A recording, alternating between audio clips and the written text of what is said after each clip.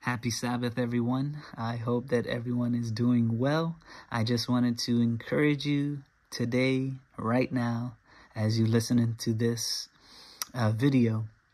So God wants to give you perfect peace, friends. So let's just read that.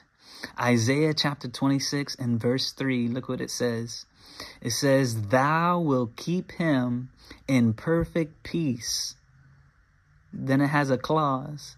It says that whose mind is stayed on thee. So in order for us to be kept in perfect peace, our mind has to be stayed upon God. Then it says, because he trusteth in thee. Do you trust in the Lord, friends? Do you trust like Proverbs chapter 3 and verse 5 and 6 say? Trust in the Lord with all thine heart, and lean not unto thine own understanding, but in all thy ways acknowledge him. The promise is that he will direct your paths. Are you trusting in the Lord with all thine heart, friends? Then you may be able to obtain perfect peace, but our mind has to be stayed upon Christ. And what is another text that gives us enlightenment of what it means to have our mind stayed upon Christ? Psalms chapter 1 and verse 2. It says, "But his delight, our delight, is in the law of the Lord, and in his law doth he meditate day and night." Friends, I submit to you that this is the same thing as our minds being stayed on thee, our minds being stayed upon God day and night. All throughout the day, our mind has to be stayed on God.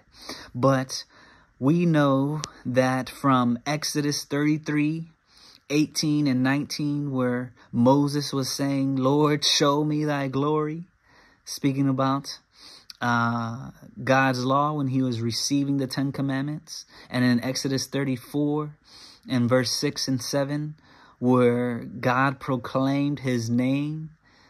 So the law is a transcript of God's character. And so with that, our delight is in the law of the Lord, or our delight is in the character of God. And in the character of God, in the law, doth he meditate day and night.